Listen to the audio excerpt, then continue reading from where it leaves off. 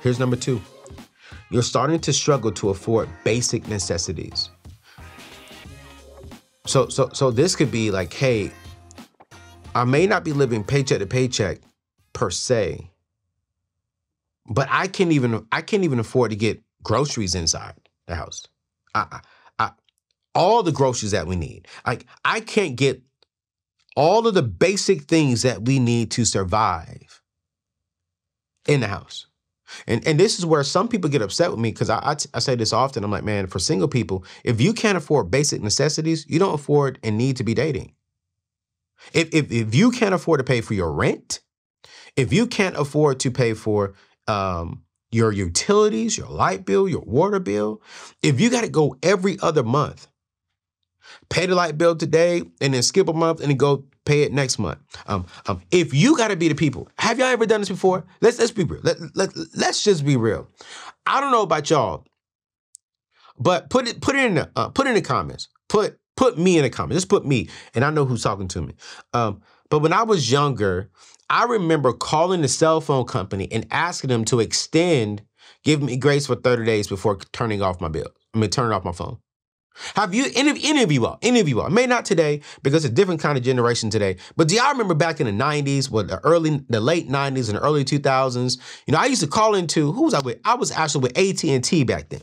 And I would call in the AT&T customer line and say, hey man, I came on struggling times. Can you give me a 2-week extended? Just 2 weeks to get the bill in. Then I'll call them back in the 2 weeks and like, hey, I don't have the full $150, but I can give you 60. Can that buy me some more time? Well, give us 60. And what we'll do is we'll extend this. Have any of you all ever had to call into your light company, your mortgage company, your landlord and say, hey, listen, I don't have it all, but I have some. Can you give me some grace?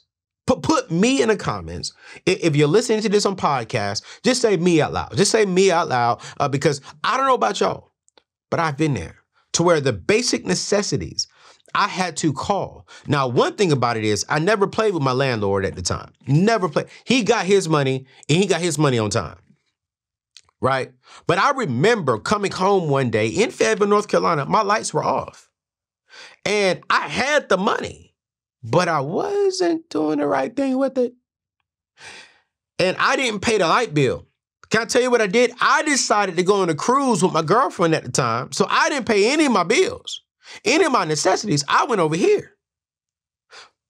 But if you are not in a position to where you can afford to pay for your basic necessities, that's a check financial engine light on. Check financial engine light on. We can't put groceries on the table. That's not normal. That's not okay. That's a check financial engine light on. We can't pay our insurance bill. That's not normal. That's not okay. That's a check financial engine light on. I may not be able to pay my rent this month. That's not normal. That's not okay.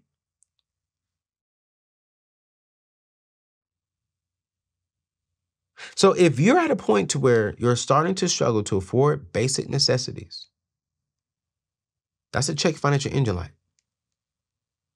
Let me even go deeper. I love your mama. Every time I say this, my mom says, that doesn't happen. That did not happen. I'm like, huh? It did. If you can't afford to buy your kids school clothes, if you can't afford to buy your kids shoes for school, that's a check financial engine light on. I remember going to school. And my mom remembers this story differently, and I only can explain it the way that I explain it.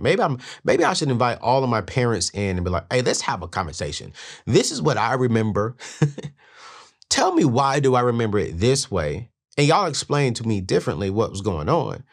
But I remember going to school and I had to put black tape on the bottom of my shoes because we couldn't afford to get different kind of shoes. We didn't have different options of shoes. Man, we had like 1 or 2 pair of school shoes. We had 1 or 2 pair of church shoes. Then we had 1 or 2 pairs of Technically, actually only one pair of just plain outside shoes. Like these are just outside. If you're going to play basketball, if you're going to do that, that's cool. Then when I started running track, yeah, my mom and dad bought me some cleats, but we didn't have a whole bunch of options like we have today in our closet. I got probably 40 pair of shoes, 50 pair of shoes in my closet right now for different outfits, for different colors, for different settings. Cool, great. Back then, no. And when your kids have holes in their shoes, that's a check financial engine light on. What's going on, everyone? It's your boy AO here, and I'm super excited to share some incredible news with you. On January 22nd through the 26th, we're launching a transformative movement called Pray FYI, short for Pray for Your Increase. We're believing 2024 will be the year we eliminate debt and build wealth. So real quick, I want to give you a sneak peek into what's happening January 22nd through the 26th.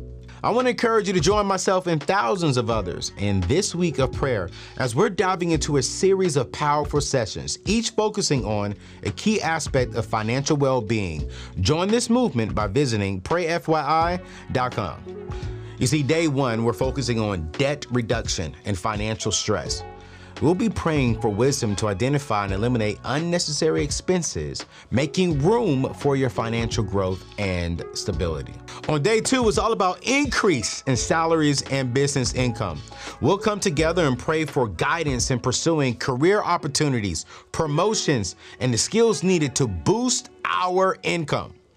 Day three is all about increase in wealth and investment opportunities. Let's pray for discernment and wisdom. We need this in making sound financial decisions that lead to long-term, I mean generational prosperity.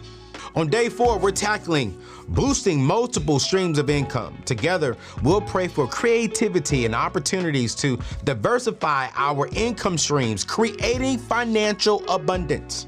And finally, on day five, enhancing legacy. Let's pray for discernment and wisdom in making some sound financial decisions that lead to long-term prosperity. I want to personally invite you to join me on this journey of financial and spiritual growth. Listen, I can't wait to see you there. Visit prayfyi.com to get started. I'll see you soon. Because you should never get to the point to where your kids have to wear shoes with holes in them. Now I get it. They come home, they go to school, and one day they come home, they got holes in them. Cool, that's not a check financial engine light. That's your kid did something, boom, great. But if you're at a point to where they come home and you're saying, hey, I got to tape them up. Hey, we need to adapt and adjust on this one. That's a check financial engine light. If you got to go into, man, I hate telling my family business, but I just believe it helps. And I want to say this, man, I grew up with amazing parents. My mom sometimes feel as if she was an amazing mom because of some of the things that we say. But I want to go on record publicly and say, man, I wouldn't be where I am today without my parents, without my mom, without my mothers, and without my fathers. But as I've grown, as I've evolved, I'm like, man, that wasn't normal. Maybe it was normal to that culture, but just because it was normal doesn't mean it was okay. It was a check financial engine light.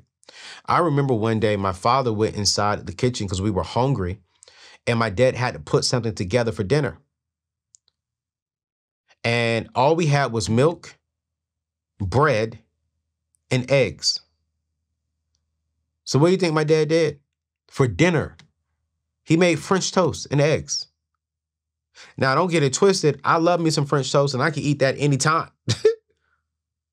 But my father, because we had a check financial engine light on, we could barely afford certain things at that season in life to get all the proper groceries in place. And so we had to do French toast, eggs, and water for dinner. Now, because of the syrup and stuff like that, I mean, at that time, we were happy kids. We didn't know we were hurting. We didn't know that there was a financial engine light on for our family. We didn't know that. But as we got older, wait a minute. I see it. I see it. I see it.